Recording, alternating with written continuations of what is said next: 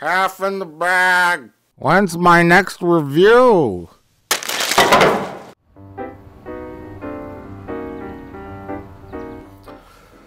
Oh boy, that took a while to clean up that bloody dead body. Did a real good job washing the floor, Jay. There's almost no blood stains. I didn't exactly wash the floor. How'd you get the blood out? You licked it up? Is that what you're saying? I didn't say that, you said that. Well, I implied it. There's a difference. Oh, okay. All I know is that if somebody put a black light on this room, they would be blinded by the results. It would be almost apocalyptic in nature, the brightness of how everything would light up, from blood stains to semen stains to fecal matter, urine, bodily fluids. Well, those last three are mostly Plinkett. But yeah. Mostly. Hey, speaking of apocalyptic, have you seen Mother's Day? Oh my God, I have. Some believe that the first mutant was born thousands of years ago. He was some kind of god, and he's going to rise again. You are all my children, and you're lost because you follow blind leaders. No more false gods. I'm here now. X-Men Apocalypse is another X-Men movie about Professor X and Magneto not really agreeing with each other, Mystique being a loner misfit who does the right thing, and the rest of them learning to work as a team or something. Oscar Isaac is back with his greatest acting role since Poe Dameron as the titular villain Apocalypse, an ancient, all-powerful, godlike mutant. Apocalypse wants to do something bad. I'm not quite sure what. But it's up to the X-Men to stop him! X-Men! Look out! It's Apocalypse! Jay, what did you think of Apocalypse Now? Oh, that's a great movie. Jay, what did you think of X-Men Apocalypse? Why did it take him 2.5 hours just to explain why Xavier is bald?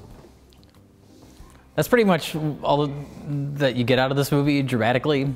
It's an okay movie. I liked some of it, and I didn't like other things in it.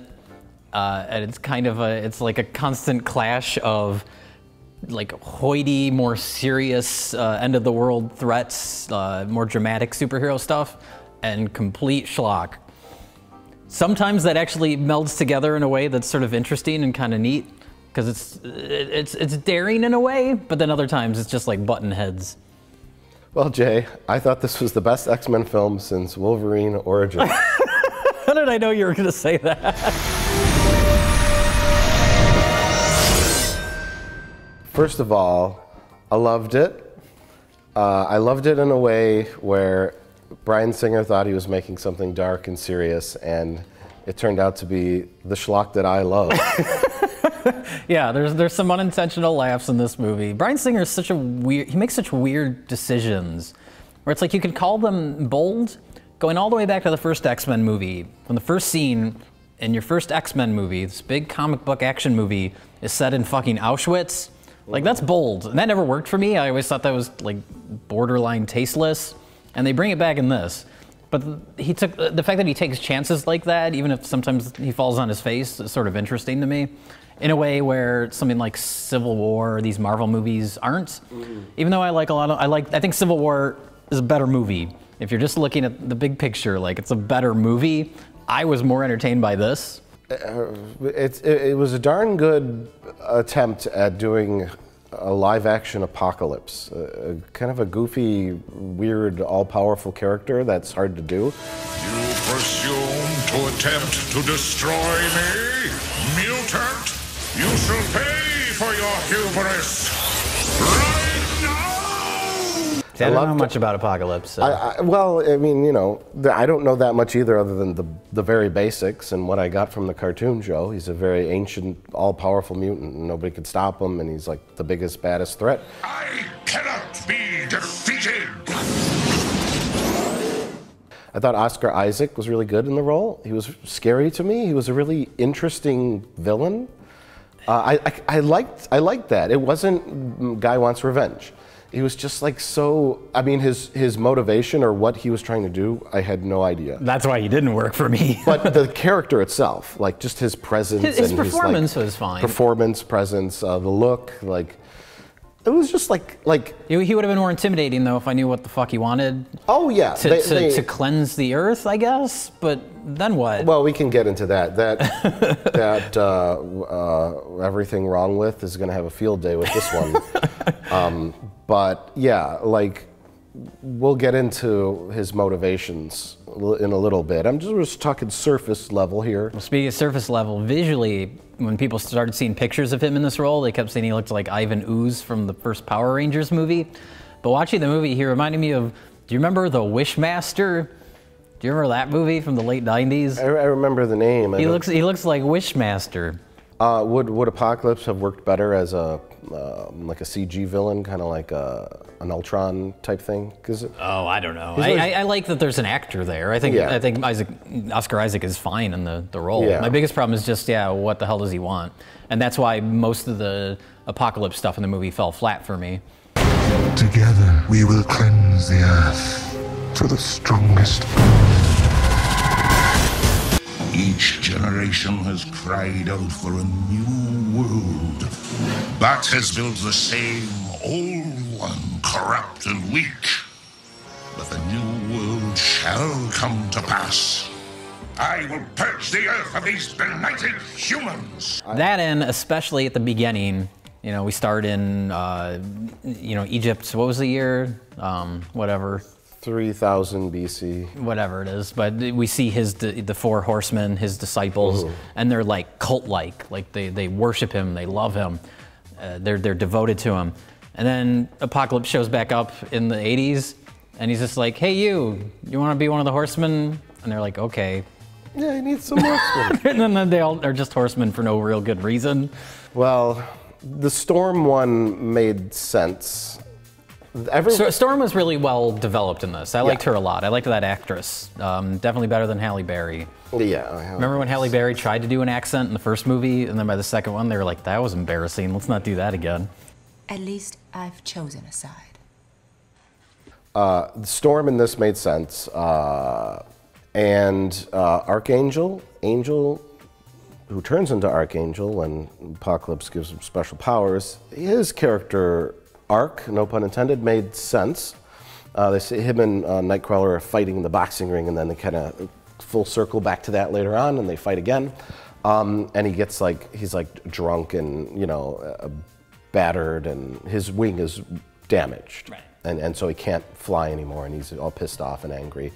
And Storm is poor and has to steal to survive, so she has some motivation. And of course, the big motivation is Magneto, which is all very well set up, very emotionally done, tastefully, albeit a little dark.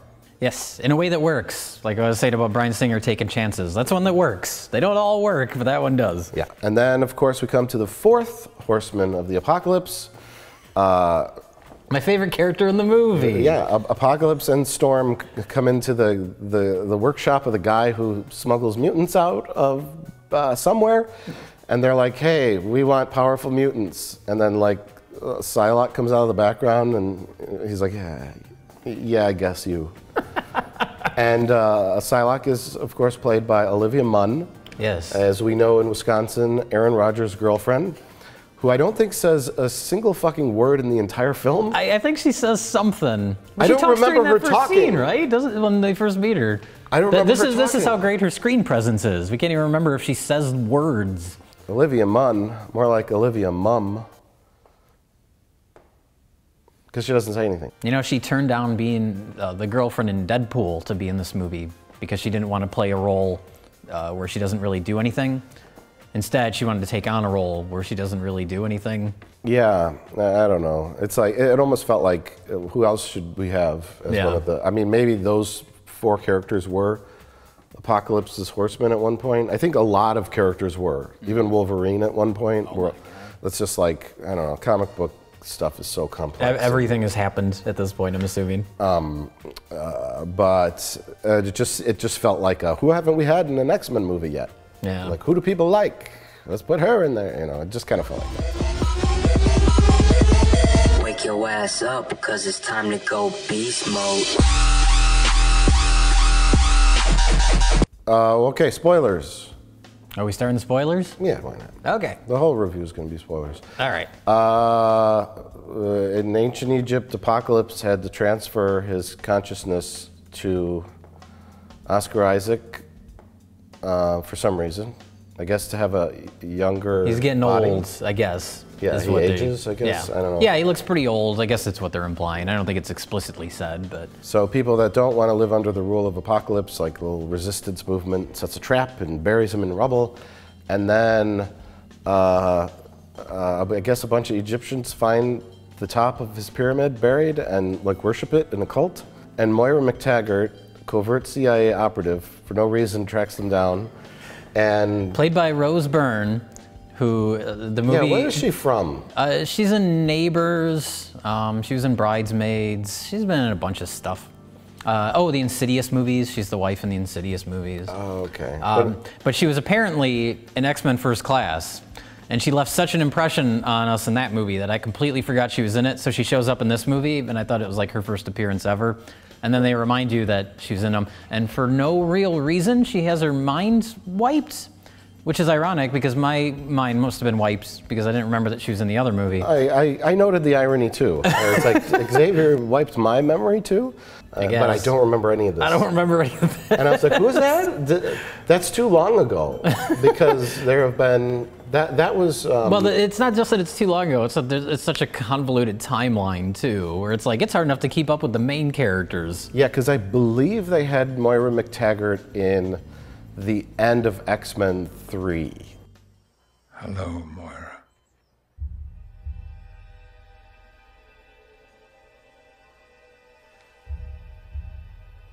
Charles. But also, they introduced us to Angel already in X-Men 3. Yes. Who was a completely different character in a completely same age, but just in a different decade. Yeah. And so there's lots of other like, two different Jubilees. Well, it also, this movie takes place 10 years after the past of Days of Future Past, right? Yes. Which is several years after X-Men First Class. So by now, Beast should be like in his late 30s or 40s, but he's still like a young dude. There's all sorts of timeline problems with these movies. Well, that's the thing. It's like, yeah. Mystique is like, I think Mystique ages very slowly. That's fine. Yeah, because Jennifer Lawrence is like, they're like, you're a hero to us. Yeah. 20 years ago when you did that thing, and she's like, they're same age. I'm like, what? But yeah, it's a mess. It's a mess. I think X-Men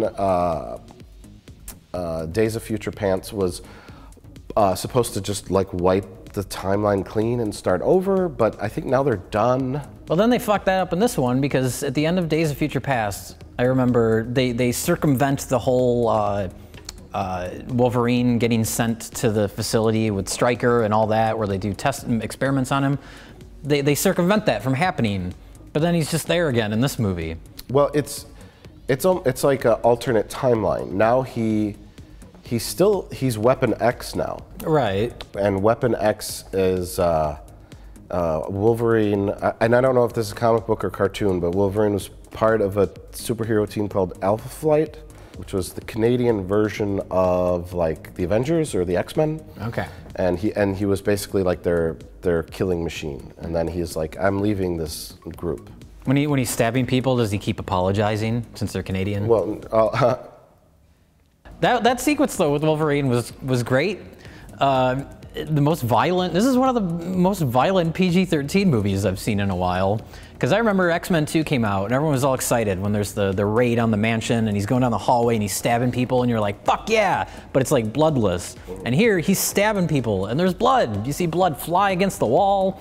It's violent in the way that him stabbing people would be, and we've never seen that before in any of these movies. Yeah. But then it ends on a really bizarre note where they open the door, all the little teen mutants, and he runs out just in his underwear, and he runs out into the woods, and it just holds on this flat shot, and it made me laugh.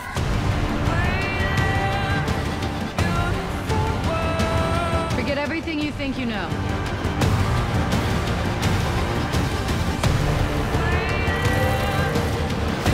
You're You're not students anymore.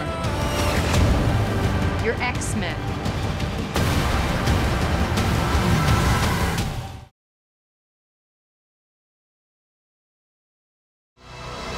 Everything they built will fall!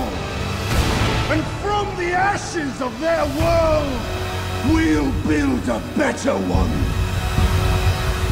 Apocalypse wakes up, and then he's like wandering around modern day, well, in 1983 Egypt, and he's like, people, I gotta cleanse the earth. I don't know what that means. I guess it means just wipe everything out. Yeah. And then, but what's after that? And then you just relax. And then he sits on a beach with a little tiki drink and watches the sunset. But no, he's like, only the strong will be my new followers. So I guess he's just gonna wipe out humanity except for the strong ones and then start a new civilization, something like that.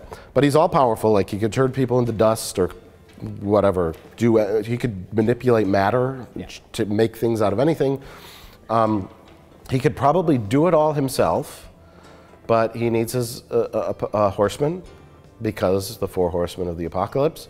And then he also needs, conveniently, Charles Xavier to talk to everyone inside their heads. I guess. How did he know about any of this? How did he know about Cerebro? Well, no, he didn't. Xavier accidentally discovered him, and then he's like, "What's this?" You know. What was he going to do before he knew about that?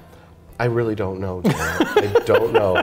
He was going to have Magneto fuck around with the Earth's magnetic core and trash everything, which is what Magneto starts to do. Yeah. Can we talk about how Magneto he's just a guy. He's in hiding in Poland, and he has a wife and a little daughter, and he's like, and then something very bad happens. I don't want to spoil it. And Are we already in spoilers? Whatever. And then he throws a temper tantrum and kills 38 guys, and then pretty much trashes the entire world, probably killing hundreds of thousands of people. Yes. And then at the end, Charles Xavier is like, "Good to see you, old friend." "Sorry, Charles, until our paths meet again." "By the way, I don't have my helmet on, which prevents you from going into my mind, which is why I wear the fucking helmet." And Charles Xavier, the thought never crosses him to incapacitate Magneto forever. "Charles, you could put him in a coma for the rest of his life. Then you don't have to worry about Magneto." But Mike, they're dear friends. They just don't agree. They're dear friends. He's not going to incapacitate him, even though he's just killed hundreds of thousands of people. Because he was a little mad. Because he was a little mad. A little mad. Well, pretty mad. We're talking about like the things that are funny because they're stupid in this movie. Can we talk about like a good scene when we're into spoilers, I guess, but when Magneto's family gets killed, and it's really well done. And then because all the cops show up and they're like, "We don't have any metal on us. We figured out who you are because you saved one guy in an accident, exposing yourself, which you probably shouldn't have done." So it's like... I like the fact that he did that. That was really good. The whole... Don't they establish that he doesn't need to like wave his arms around to control things though? Because that's how they figure out that he did something, is that he's like... Vroom. Yeah, I mean, unless it was just he had to react very fast. Maybe, but either way, yeah, so the cops don't have they have weapons, but they don't have anything metal, so he can't fuck with them. And then they accidentally kill his wife and kid, 2 at once. They got a twofer. And then he takes his wife's necklace, and just a little metal necklace, and just goes, and it flings around and flies through each of their necks. That's a really well done scene, and that's why Bride Singer's so frustrating. Like, that scene's awesome, and then there's something so stupid, and then something awesome will happen again. And then Psylocke shows up. And then Psylocke shows up. I would have enjoyed an entire film about Magneto hiding in the shadows. Yeah, and his little family life and being exposed as Magneto, and then... Well, that's another thing to point out, is that the thing I've liked about the X-Men movies is that they've never been too grand. They're always mostly just a lot of bickering ideologies. And this one, it goes big, epic, typical summer blockbuster route, which didn't work for me because we're seeing all this destruction. You see it in the trailer, you see bridges break apart and all that shit. You don't see a single reaction from a single person. There's no extras in any of that stuff. So you're just seeing it like in these wide shots that are just completely, you know, computer generated, and then we cut to a little junkyard set, and that's where everybody's fighting. You know, that stuff didn't work for me at all. I don't know. I was okay with it. Let's talk about things we liked. Okay. I liked that it didn't revolve around stupid Jennifer Lawrence. Yes. Not entirely. She's in it, quite a bit, probably more than Mystique would be if it wasn't Jennifer Lawrence, but she's locked into these movies, and she's actually blue naked Mystique for 2 minutes maybe of the whole movie, and then the rest of the time she looks like Jennifer Lawrence. Yeah. But yeah, the plot doesn't revolve around her the way they were kind of starting to go with some of the other ones. Yeah, from the trailers and stuff, when the movie ends with her starting to train the young X-Men in the Danger Room. Yeah. And she's like, "You're X-Men, and now's your time to fight," or whatever. And I was like, oh no, she's gonna be like leading them, and we have to work as a team. Like X-Men 3, I think, did that with Hugh Jackman and Wolverine, where it's like they have to look up to somebody now that Cyclops is dead. It's got to be you. Like, Wolverine? No. Wolverine would just leave and go, fuck all y'all. But I'm going to be a leader now because I'm Hugh Jackman. Me and Halle Berry, we're the big names. Yeah. And Jennifer Lawrence is the biggest name in this, so she's going to be the leader. And really, she wasn't. And what was shocking to me was that the kid who played Cyclops, and Cyclops started to kind of like take hold as a leader. He was running around with Jean Grey and Nightcrawler, and he sort of was like kind of starting to take charge. And I liked the fact that they had Cyclops in this. I liked the kid who played him. He did really good. And he was starting to learn to use his powers. And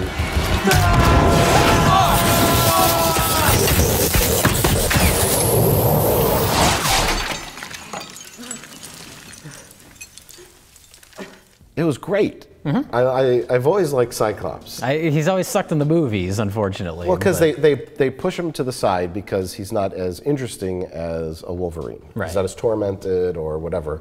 And he's not a big star like Halle Berry was at the time. Yes, So. Storm is boring, but it's Halle Berry, so Halle Berry's the big name, and blah, blah, blah, blah.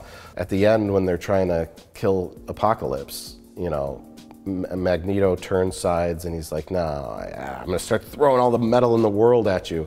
And then Cyclops is just blasting him with this optic blast. Like the heavy hitters are pounding on Apocalypse, and then Professor X is getting in his mind, and then big ending, which really is throwing continuity out the window. Well, 3 didn't happen anymore, right? In this timeline, so it doesn't matter. Yes. So for those of you who haven't seen X-Men 3, the elder Jean Grey, played by Famke Janssen, has the power of the Phoenix within her, and Professor Xavier works 24/7 to keep it in check in her brain, because if it comes out, it's the fucking end of the world. She can't control it, and it's really dangerous. In this movie, a 13-year-old girl unleashes the power of the Phoenix on Apocalypse, melts him. Melts his face off. The most powerful mutant ever to exist melts him and then goes, "All right, everybody, let's go home." I guess I'm okay. Yeah. And in the comic books, I think the Phoenix was a space entity that was able to control Jean Grey because she was powerful enough to contain it, I think. Okay. From what I recall. So there's 3 different versions of the Dark Phoenix. This one, it's now been established that this girl, is this the girl from Brooklyn? She looks like the girl from Brooklyn. No, it's not. Okay. This is a girl that's on Game of Thrones. Game of what? That Game of Thrones, that show with Peter Dinklage and all the dicks and boobs everywhere. Oh, is that the show where you see Peter's Dinklage? I know you got a little thing for him. Oh, I get it. I know you got a little thing for his little thing. But yeah, so now they've established that the X-Men have at their disposal the Phoenix at their will. Yeah, and there's never going to be any conflict in any future movies. So. Oh no, we've got another villain. Hey, Jean. Problem solved. Maybe they'll build on it and say she has to learn to contain it or some crap. I don't know. Until she doesn't have to anymore. Yeah. The funniest part was at the very end when Xavier and Magneto were saying their goodbyes to each other, and Magneto's like, "Charles, don't you worry for the day when they will come for you." Doesn't it ever wake you up in the middle of the night? The feeling that someday they'll come for you And your children. And I was like, what? Who? Oh, the police? You just killed Apocalypse. and Xavier had the right response. He's like, I pity anyone who comes knocking on the door of this school. Yeah. Yeah. Go ahead, try the Mutant Registration Act. We got the Dark Phoenix. Go ahead. We killed Apocalypse. Yeah, most indestructible mutant ever. We're here to serve you a warrant, Professor. Everything they built will fall!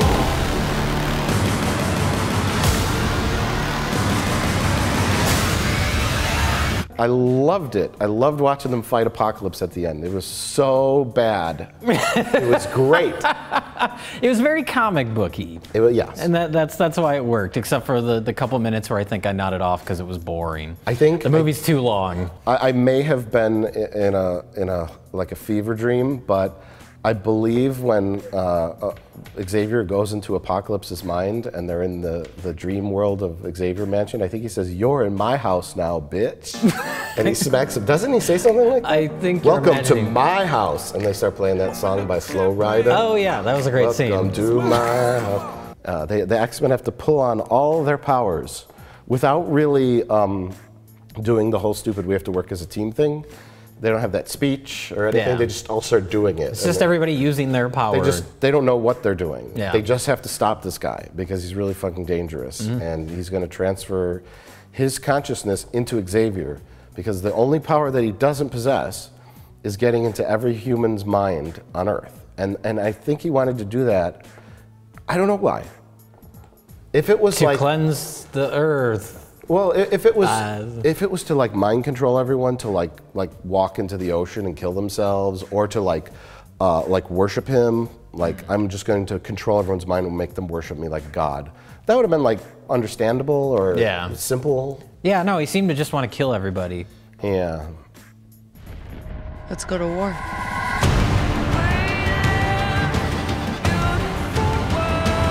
Forget everything you think you know.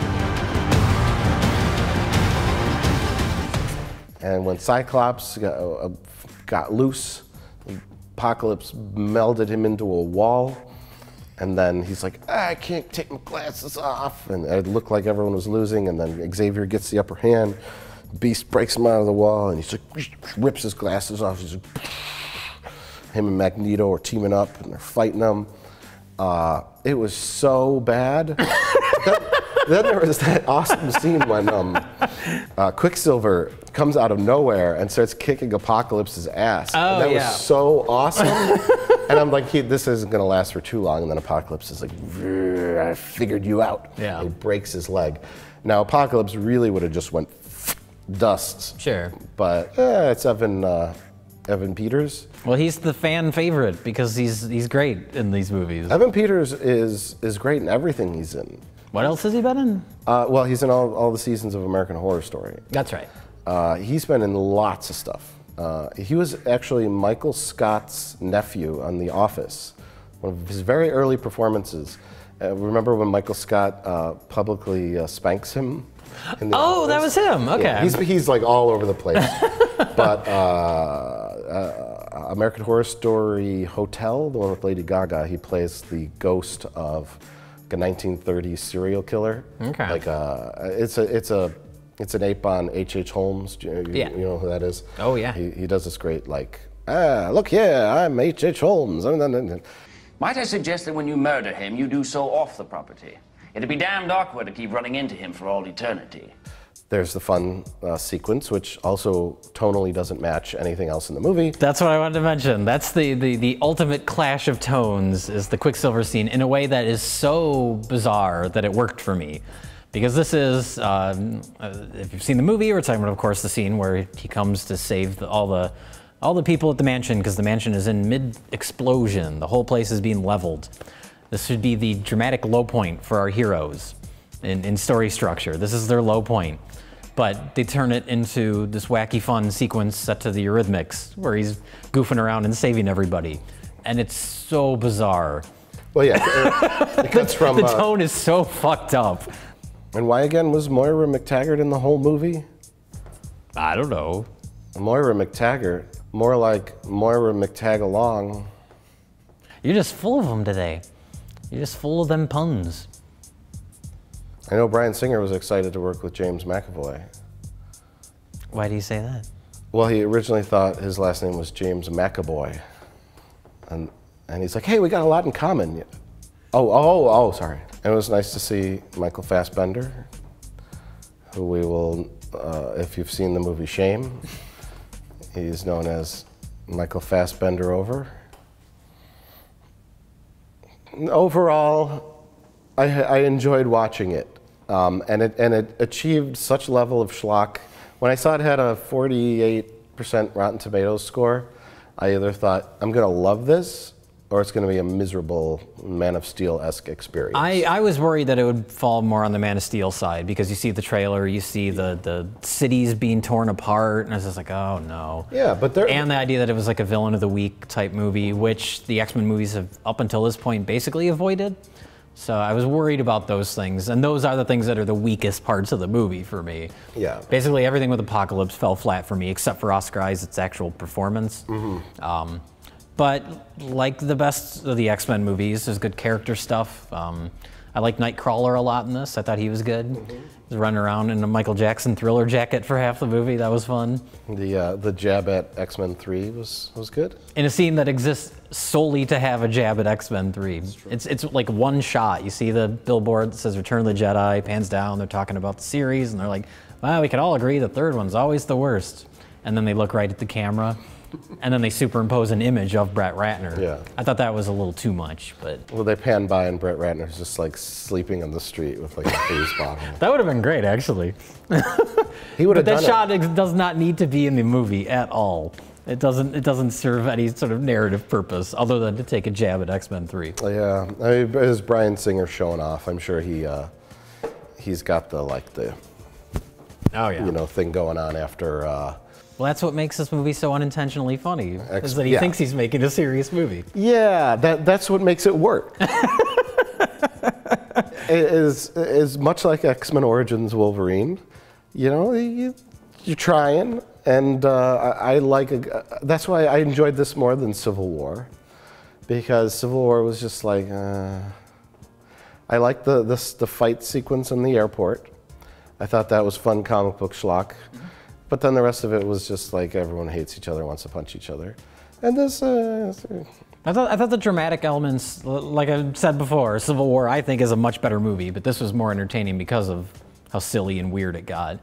I like James McAvoy and Michael Fassbender together. Of course. Their chemistry is great. I wish they were in the movie more. They're in it for, I don't know, a couple minutes, and that's kind of it. That's always been the strongest stuff in any of these movies, whether it's them or whether it's those two old guys. Oh, yeah, Ian McKellen and Patrick Stewart. Is that their names? Have they done anything else? They've been in some things. Offhand, I can't recall what. Okay. Some kind of like bigger sci-fi series or series of films. Oh, sci-fi. Patrick Stewart was in Life Force. Yes. Where he was possessed by the spirit of a space vampire with lady, and then he kissed a dude. Yes, that's what I'm talking about. That's what you're talking about. Okay.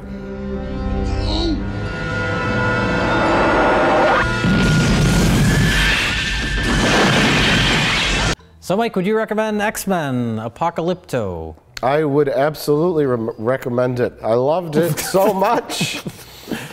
And Bryan Singer hit a home run.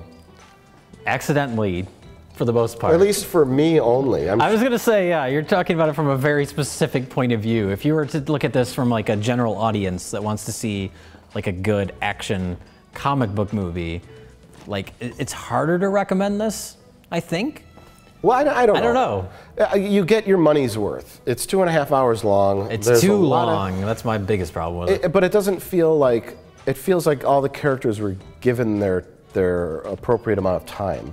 I think it didn't feel 2.5 hours long. And in the beginning it did a little, because they were really taking their time and they're really setting things up. I think if it was cut shorter, it would have felt more rushed and it would have felt like, who's this character? Why is this jumbled in there? But it was because it took so long to do everything. all the characters that are in this movie didn't feel like jammed in or shoved in there. And, Yeah, you know. yeah. Everybody's given the right amount of time. I thought there was maybe a little too much time spent on exposition of Apocalypse. Yes, like there's that in the scene in The beginning. Office with Rose Byrne, who's normally a good actress, and I thought she was terrible in this movie. But she's explaining the whole Apocalypse thing, and it just kind of keeps going.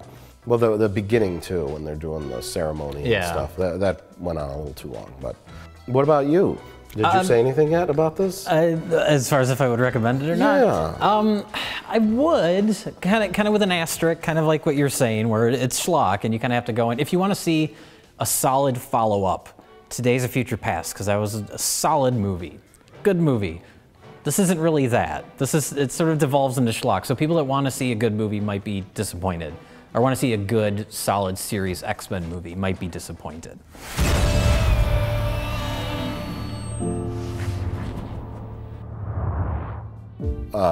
It falls on its face just enough to make it entertaining.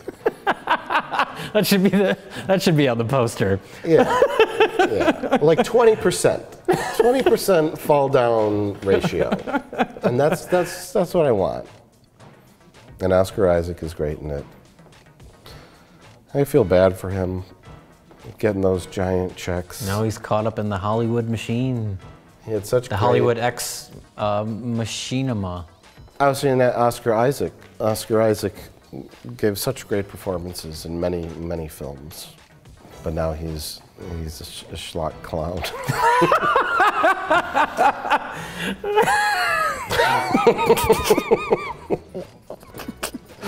Poe Dameron, oh my God, what a performance.